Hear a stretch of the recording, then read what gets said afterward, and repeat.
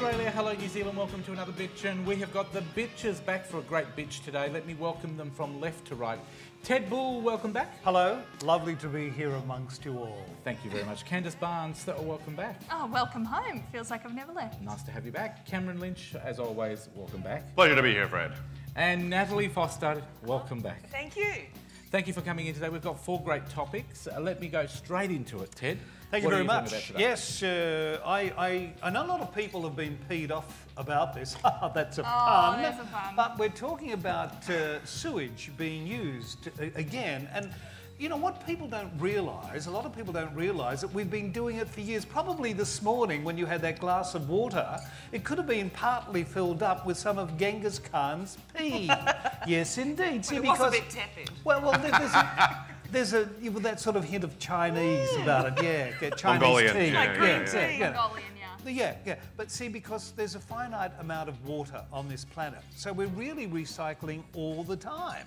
So the old water, if it goes back and is used again, it's what nature does anyway. Yeah. So there's nothing wrong with it. So are we the only part of Australia that's doing this? No, they're doing it everywhere. What are we doing, by the way? Have you We're mentioned the story? Treated sewage. They've actually, I saw the story on 9 News the other night, which I was only happening to switch on to 9 by accident, and they were showing the bottles of the dirty water and the filtered water, and apparently it's working. Western Water's onto it, or Water Corp. The health department has given it an unhappy. He didn't look very happy, the health department guy, but he passes all the tests. And the government obviously saying $50 million on a project to test it all has worked. But I mentioned the Chinese. The Chinese are doing this already. Bear Grylls does it over boot butt. Have you seen it? He takes his sock off. This is in you know, when he's on one of his episodes, and he wheezes in it, and then he puts it through a smelly old sock. So that's him at home in the kitchen. As long as Watercorp doesn't just pee into a sock, I'm pretty happy. Do you think it's a good idea that we recycle our water? I drink piss all the time, so I have no issues. What about you, Cameron? You've come from America. Yes. Do they do this over there? Yeah, I mean, again, the bottled water industry Do they is... even filter it over there? Yeah, well, it depends which state you're in, or which country, or which town you're in. But the bottled water industry is enormous, so I can imagine them pardon the pun, poo-pooing this idea. But the human body is ridiculously resilient. Like when you watch things like Braveheart, I know there's creative license in there, but back in those days, there were humans around. They drank the horribly dirty water. They lived, they didn't die. And this is filtered and treated, so it's cleaner than most of the water out there. Did you know that in Russia, the poor people used to drink the pee of those that were ruling if they were sick? Because they knew, well, see, because you actually, if you have medicine, most of it comes out. You get rid of it. So if they were sick with the same disease, as long as it wasn't syphilis, they would drink the pee. Keep in mind though, back in the day when you broke your arm, they cut it off because they thought that was a solution as well. Yes. Cameron, you think it's a good idea? Absolutely, yeah. Candice, look, I think that the government has, particularly the state government being relevant in this case, if they do not follow all the checks and balances and they have a huge epidemic on their hands, they're opening themselves up for some massive lawsuit. So they're going to make sure that everything's in order. And the thing is, like they said, we're eliminating the possibility of drought in the future and water restrictions as bad as we have. Are you aware, though, that this water we won't actually be drinking for at least 30 years? Because it has to be kept. No, it goes through God's own filter as well.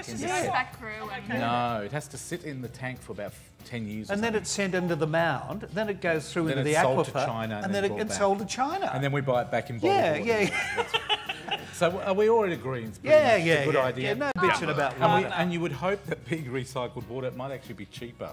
Well, but you never know. Look, if there was water that was, not to my knowledge from poo, then I'd feel more comfortable drinking that. But if this is the only option we have, then it's the only option we have. If you could buy Evian or poo water, which one would you go for? I probably wouldn't buy water. I'd go to get the stuff out of the tap, really. One other question. Yep. Will it be dehydrated?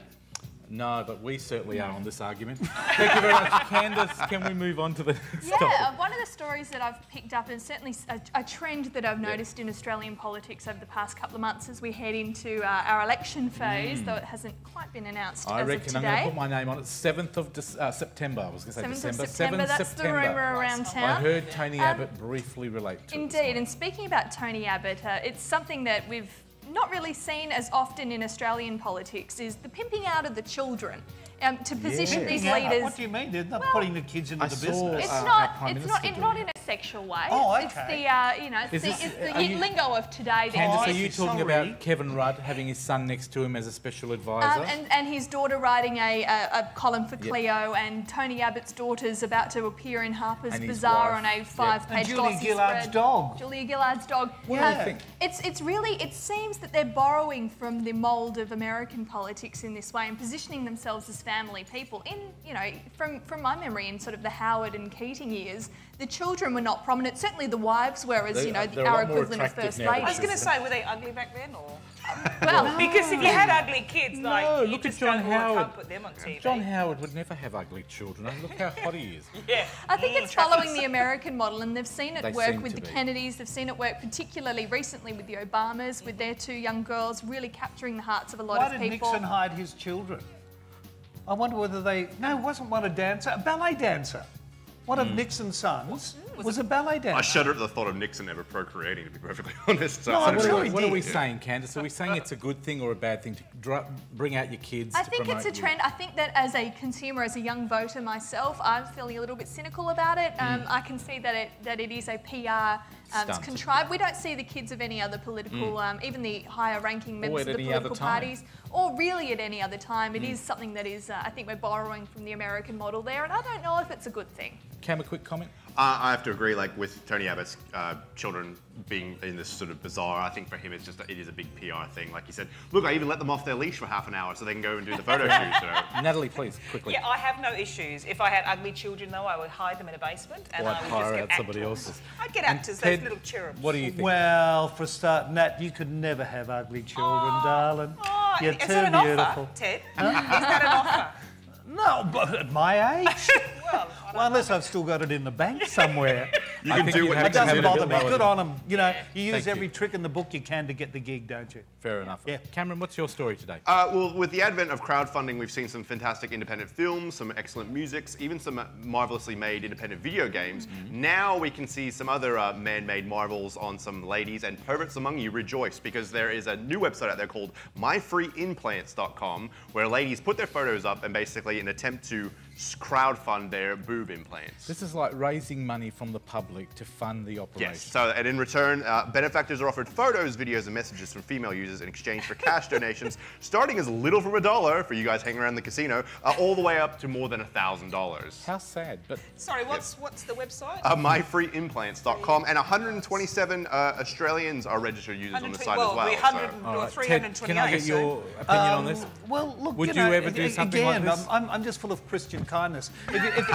If it makes you feel good, go for it. And if someone is silly enough to pay for your boob job, well, good luck to you and good luck to them. It's maybe, people are benevolent, philanthropic. So it's not a story about having a boob job, it's more about the way you fund it. Is that what you're saying? So you think of people like Gina Reinhardt, who's got more money than God.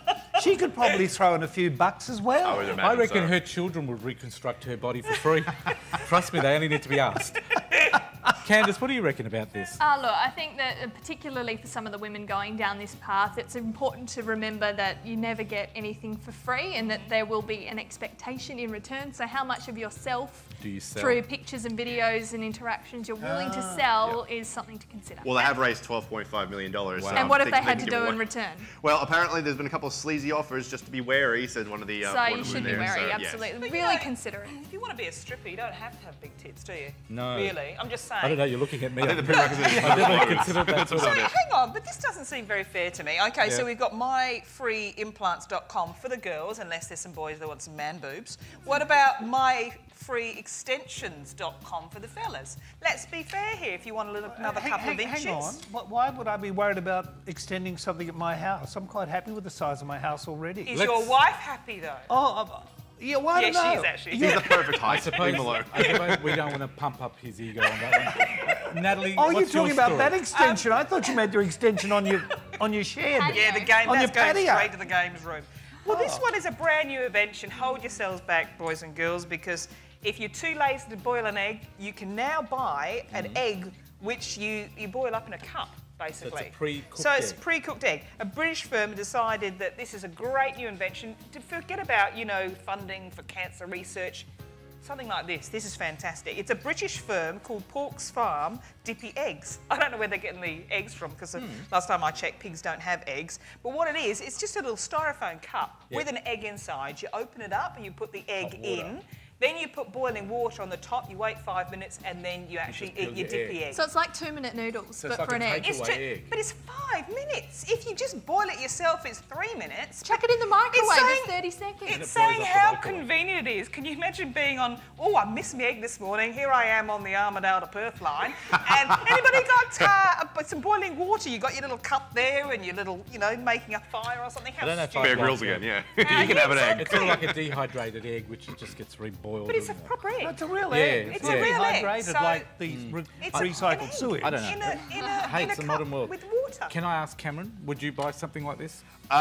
No. Long story short, I think this is the same firm that's bringing us pre-sliced bread. So it's perforated, so down the middle. But all you need is a perfect bread knife, and you can slice the bread perfectly. Again, I don't see why you just don't boil an egg and take it with you, because Yeah. you can eat it pretty much anywhere. So waste it On the out. train. I don't know who they're marketing this at. Egg and nuts. Candice, would you buy something like this? Look, my cooking skills do extend to boiling eggs, so I think I'm good without this product. Oh, Didn't nice. you have flatmates that used to boil eggs? Yeah, I've had some flatmates who used to use my coffee mugs and crack the egg into a coffee mug, chuck that in the microwave, and it would blow up everything. So I said to them in the end, look, pierce the yolk, chuck a little bit of water in there, and you'll kind of get a bit more of a poached There consistency. you go. Absolutely mind-blowing, Morton, wasn't it? Still didn't happen though, did it? Master chef material there. Ted, can you wrap it up for us? Yeah, What do you yes, think? I can. Look, as long as it came with soldiers and it was dippy, I'd be happy. Ted, just quickly, I know we've got about a minute or so left. Tell us about the story about the wiener. Anthony Weiner. Well, the whole world knows about Anthony Weiner. Well, Anthony Weiner's Weiner, because he sort of keeps on sexting to his girlfriends and people pictures of his member. I mean, why? I can't understand. Because every time I've seen a picture of it, it's been pixelated. And you sort of think if you've got a pixelated penis, you wouldn't be able to find it amongst all the pixelation. But what gets me most of all is that, like so many of these American pollies, when they get into trouble, they have the devoted wife who's putting up with it. They should say, go away. Or cut it off. Whoa. Am I meant to Would cut you it do out? that? What would you do? I will pick something more attractive than a penis to put in a photo, quite frankly. Thank you very much.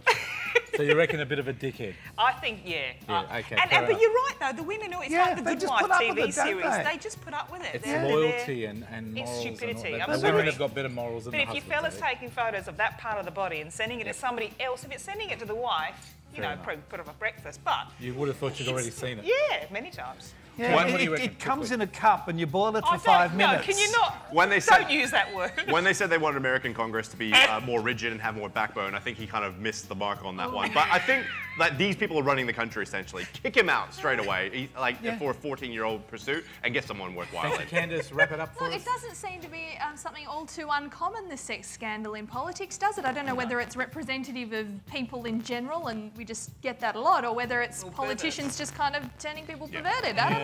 Thank you very much, folks. A discussion for another show. Thank you to Natalie. Oh, don't Thank forget you. Cupcake Day. Cupcake Day's 29th of coming up. August. Tim's talking about it later on from the RSPCA. Thank you very much. Cameron, thank you for being here. Thank you, Bye for Implants. Check out my profile. Donate generously. Candice, we'll catch you next week on Polywaffle. That's it. Looking forward to And catching up Ted with will some catch you on pimped out Curtain kids. for breakfast. Certainly will. On Thank you very Monday. much. Or Good most show. Mondays. Good show, that one, Ted. Oh, thank you. I love that- you, Mum.